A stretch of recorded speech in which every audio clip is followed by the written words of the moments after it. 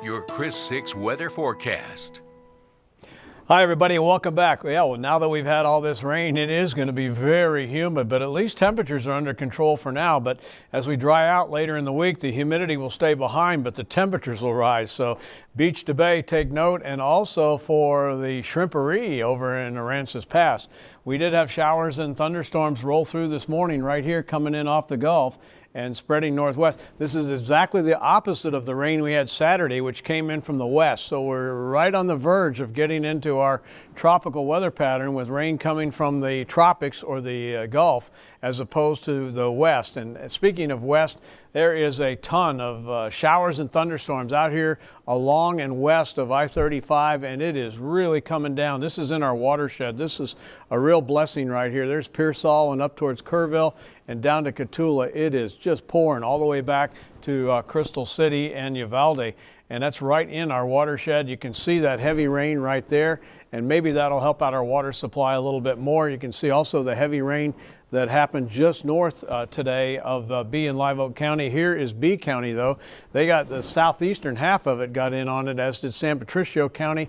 Along the bayfront, about 7/10, about 2/10 northwest of Portland.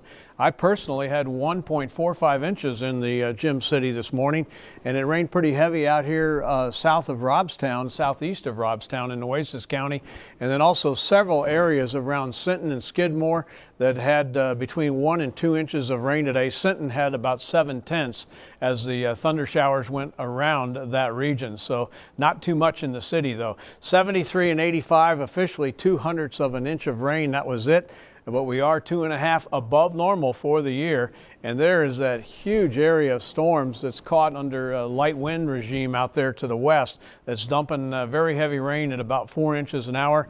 This front will approach, keeping our winds light, and will dissipate here, resulting in us drying out as this low kicks out. But between this low and this high, the moisture has been trapped in the area, but you can see how it is beginning to weaken as that high drifts further and further away from us and the low fizzles out.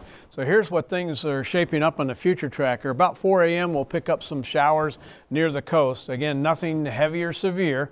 And then some additional activity will be around tomorrow evening and tomorrow night, and then just left with clouds on Wednesday morning and sunshine Wednesday afternoon as we dry out here through the remainder of the week.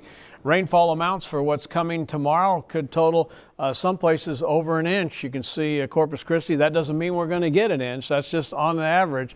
And then out towards Freer, other areas seeing 1 to 2/10 of an inch of rain. So we still have these pockets of heavier thunder showers. So this was today's rain. Here is tomorrow's opportunity. And then notice how it drops off to next to nothing and picking up slightly here, but not until Sunday. The winds, yeah, they're going to be down tonight, nearly calm.